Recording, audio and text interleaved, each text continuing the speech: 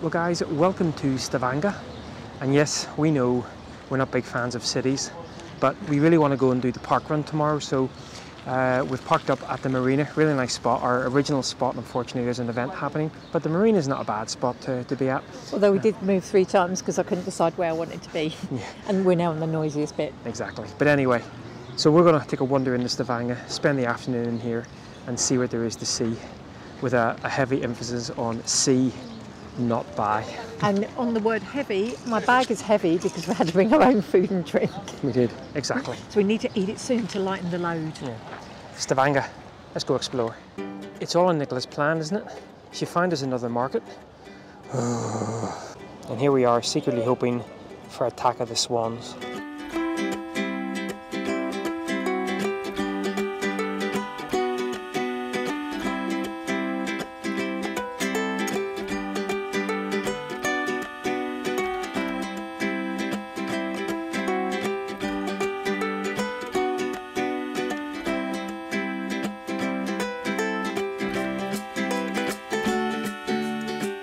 We could sit in the little restaurant behind us and have a couple of coffees and a couple of buns for probably about 15 quid. Or we could get the best seat in the house and have our own. By the way, Nicola has got no willpower whatsoever. Let's bring our own stuff. When we brought in our own biscuits and Nicola was like, ooh, 3 buns for 35, that seems like a good deal. It's actually not that cheap because I was thinking just get one, but you had to buy them in 3s. You had to buy them in 3s. So. You did? We're sharing one. Needs butter. How much do you reckon butter is in that place back there? Hot cross bun. It is. Definitely needs butter though.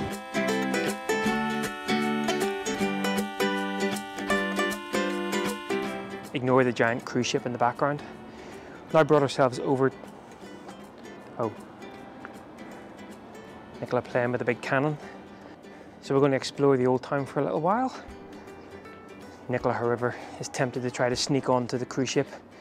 You know how much she likes multifaceted breakfast, lunches and teas. And I hear that's what you do on cruise ships.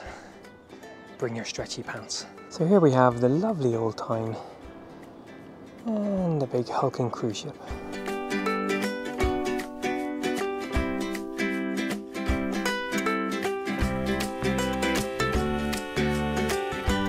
Very nice part of Stavanger actually, and as Nicola just said, it's this is how it all used to be.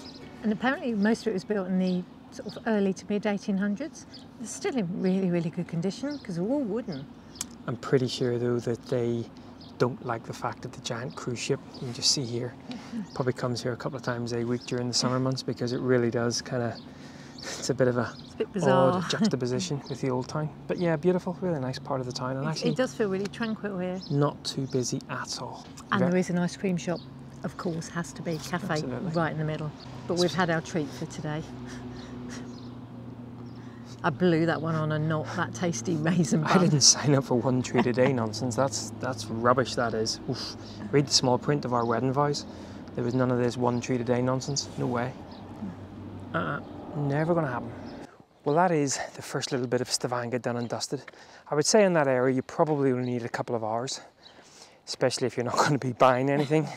But it's really nice, and actually I think Nicola pointed out that even though it's Norway's 4th largest city, yeah, it's actually not that busy. It's quite nice. But yeah, we're parked along the marina. No services, but free parking, and I think you can stay here 2 days, which is what our potential plan is going to be. But we're going to head back to the van, raid the fridge and chill out for the evening. So I guess we'll catch up at some point in the morning when I hear it's park run. Need to get myself motivated for that now. Yeah. More pasta, eh? See you in the morning, guys.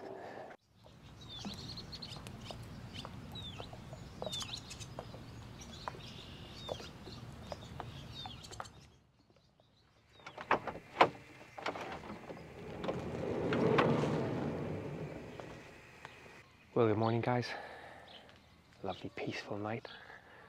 Although one of my friends came down to visit a guy I used to work with, and one of the things you've got to be careful of when you come to Norway is the illusion of time. So we just sort of were standing about chatting away, and because it was still daylight, we just naturally assumed that it was maybe about 9:30 or so. Next thing we look at our watches and it's like 11:30, 20 to 12. So we're both a little tired this morning, up early, dressed for running. We're going to head off and do the Stavanger park run. But yeah, a really nice place to stay. Can't see it staying like this for long, remind you, because they are doing a huge amount of construction in the background, and apparently it's going to be apartments.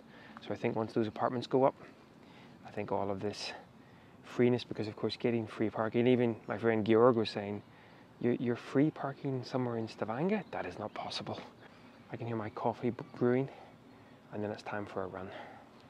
We'll catch up on the way.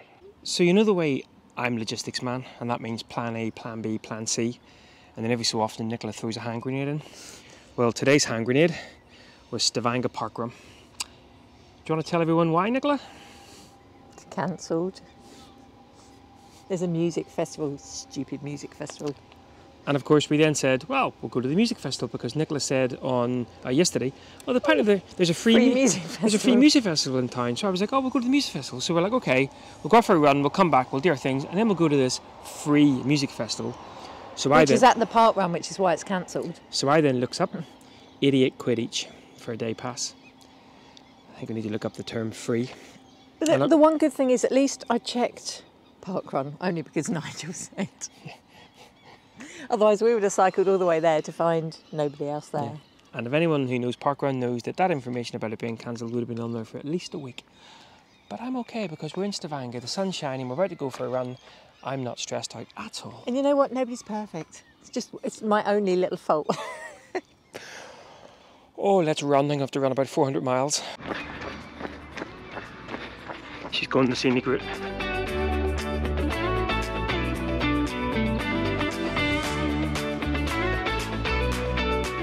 And there's you thinking the whole run was going to be picturesque, eh? The industrial heartlands of Stavanger. Deep. So this run is not only good for the physical body, but it gets the old noggin thinking as well. I'm all for that.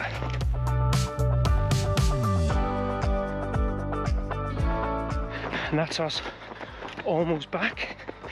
I just wish we had the secret code pass for this little sauna.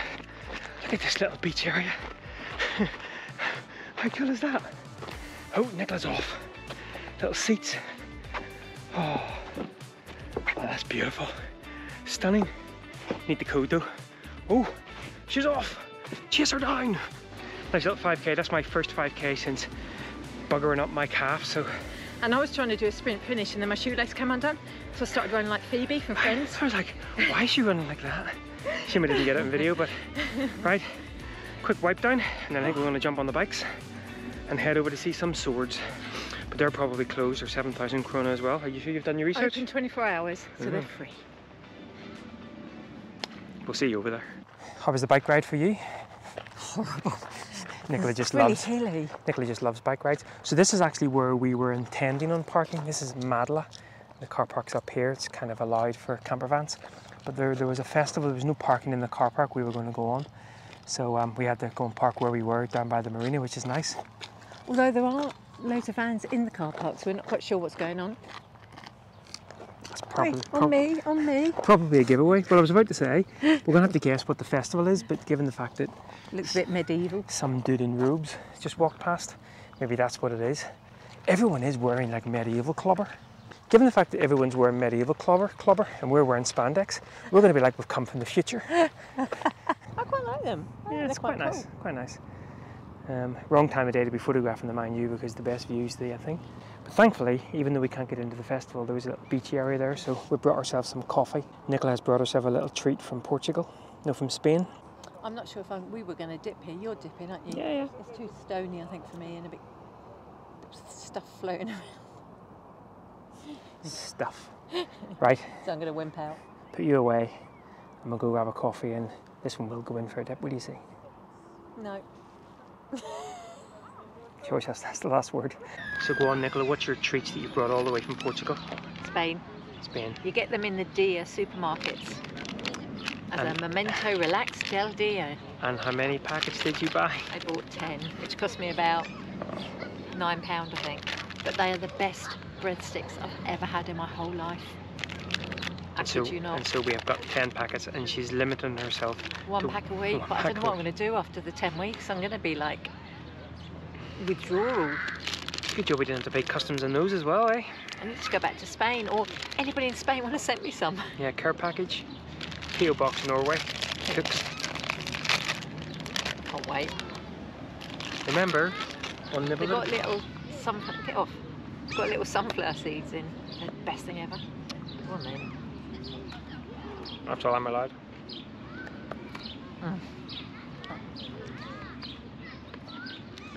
Nicola does that a lot in this vlog. Chomps in to give thumbs ups. Anyway, back to coffee. Well, we did both go in the water. It was quite nice. No footage, of course, because the GoPro, as always, mucked up. GoPro, you're hopeless.